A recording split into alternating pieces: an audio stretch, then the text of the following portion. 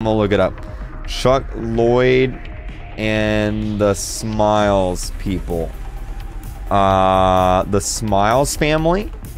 The Smiles family is the biggest myth group on Roblox, having 110,000 members. The group is owned by Robert Smiles. Wait, what? As of 1994, the dead family members? Wait, the Smiles family is a myth that surrounds the father, Robert Smiles, dealing with the loss of his wife and son. Gathered from the documents of Robert Smiles' computer, they had died in a car crash. The family lived on a secluded island called Hallam Island. There was an ancient alien, Diamond Eyes, that's been terrorizing the residents of the island for years. Wait, what?